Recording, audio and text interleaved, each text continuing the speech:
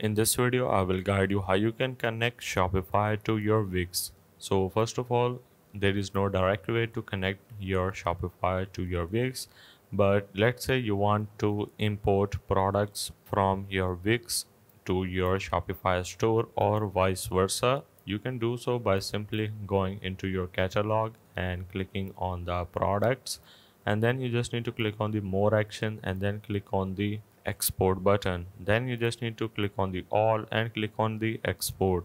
Now this will gonna download a CSV file which is going to look like this. So you just need to install it and then head over to your product section into your Shopify store and then click on the import button. Now what you need to do is to simply drag and drop your particular file, and then you just need to click on this upload and preview. Now after clicking on upload and preview, this is going to take few seconds and this will gonna load up all the products with variants, which you just need to click on the import product. After that, your product will going to arrive in your store soon. So that's the way of how you can connect your Shopify store to Wix.